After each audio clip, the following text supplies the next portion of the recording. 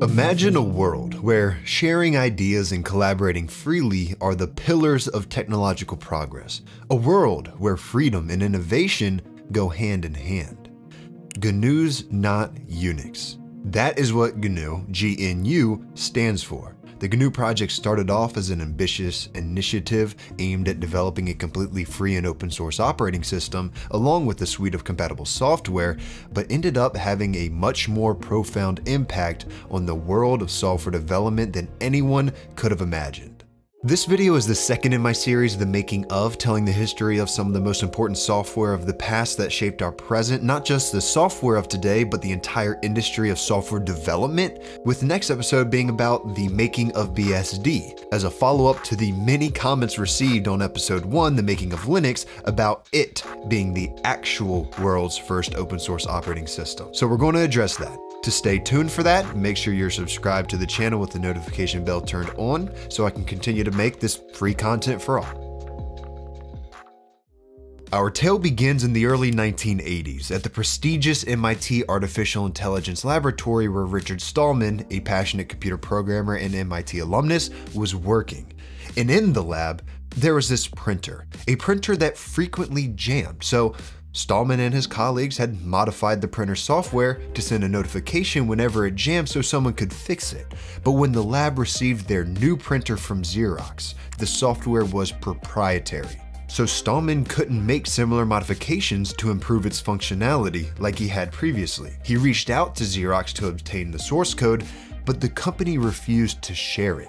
This event was a turning point for Stallman. It made him realize how proprietary software restricted users' freedom to study, modify, and share the software, and he saw this trend towards proprietary software as a significant threat to the collaborative environment that had existed in the computing community for years. I think that's sick. I think that's a bad social organization because we're encouraging most what's not good for us. And frankly, he was frustrated by it. A frustration that motivated him. And with unwavering determination, Richard Stallman announces the GNU project on September 27, 1983, and then resigns from the MIT AI lab in 1984 to work on it full time. Stallman outlines all of the project's objectives and philosophy in the now famous GNU Manifesto, a rallying cry for the importance of users' freedom and the development of free software.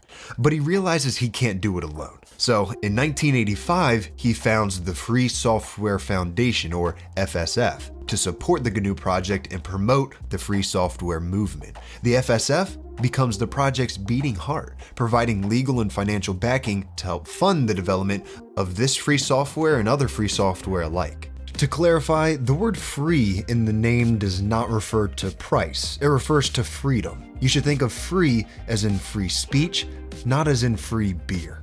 Over time, a band of talented developers joined Stallman's cause, creating a suite of groundbreaking software components, primarily written in C. Still in 1985, the powerful GNU Emacs text editor is released, followed by the versatile GNU Compiler Collection, or GCC as you may have heard it, in 1987, and the robust GNU Debugger, or GDB, in 1988. Each line of code brings the dream closer and closer to reality. A free and open operating system that empowers users across the globe. As the project gains momentum, Stallman introduces the first version of the GNU General Public License, or GPL, in 1989. This ingenious legal framework protects the rights of free software users and developers, ensuring that GPL licensed software remains free and open for all to modify and redistribute.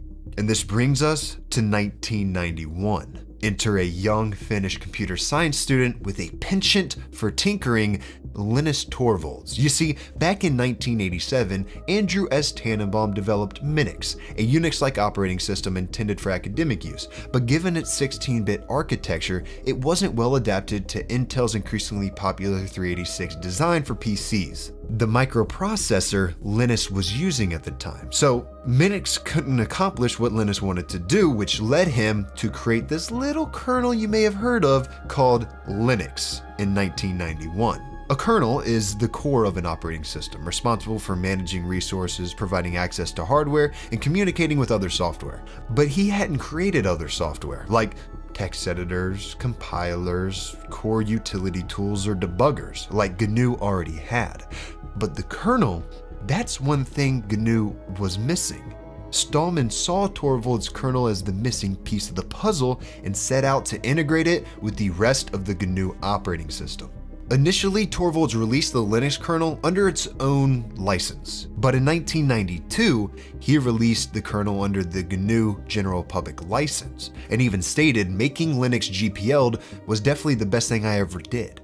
So now that Linux was GPL licensed, the Linux and GNU developers worked to combine the Linux kernel with the existing GNU components to create a fully functional and free operating system known as GNU/Linux. The GNU components included were GNU Bash, a Unix shell or CLI, GNU Core Utilities, Emacs, GCC, GDB as previously discussed, as well as the GNU C library or glibc, and even a few more, all of these components with the Linux kernel at its core. The GNU Linux operating system, commonly referred to simply as Linux, spreads like wildfire, eventually becoming the foundation for countless devices and systems worldwide. But we already went over that in the making of Linux, the world's first open source operating system. This right now is kind of the merging point of the two videos, where in that one, you can see how the Linux kernel came about, merged with GNU, and learn just how prevalent GNU Linux is today. Speaking of today, the tireless pursuit of a free and open digital landscape continues as developers work to improve existing components, create new software, and spread the message of free software around the world, preventing what happened to closed AI from happening to them. Selling out, that's what happened to OpenAI and why I call them closed AI. Didn't you watch that video, The Untold Story of OpenAI? Anyway, what began as Richard Stallman's vision has grown into a global movement that champions the values of freedom, collaboration, and community-driven innovation.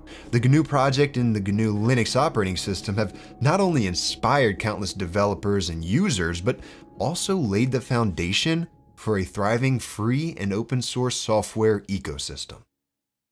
If I could ask you a favor from those of you who made it this far and enjoyed the video, share it with your friends. The more I know y'all like it, the more inclined I am to make more episodes in this series. Also comment what software or even hardware or other historical technologies you'd like to see in this series. I appreciate you all for the never-ending support, really, and until next time.